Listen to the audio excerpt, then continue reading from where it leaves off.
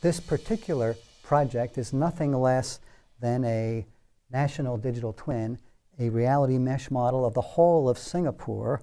They're updating their national 3D maps. They started with 160,000 high-resolution images and used ContextCapture in this case to produce a reality mesh for the whole country at a 0.1 meter accuracy, and they used Orbit 3D to incorporate over 24 terabytes of data covering all the public roads in Singapore.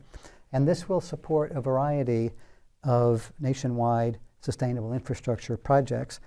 This methodology, the ContextCapture reality modeling approach, saves on the order of $20+ million, but especially saves a year and 4 months over what it would have taken otherwise.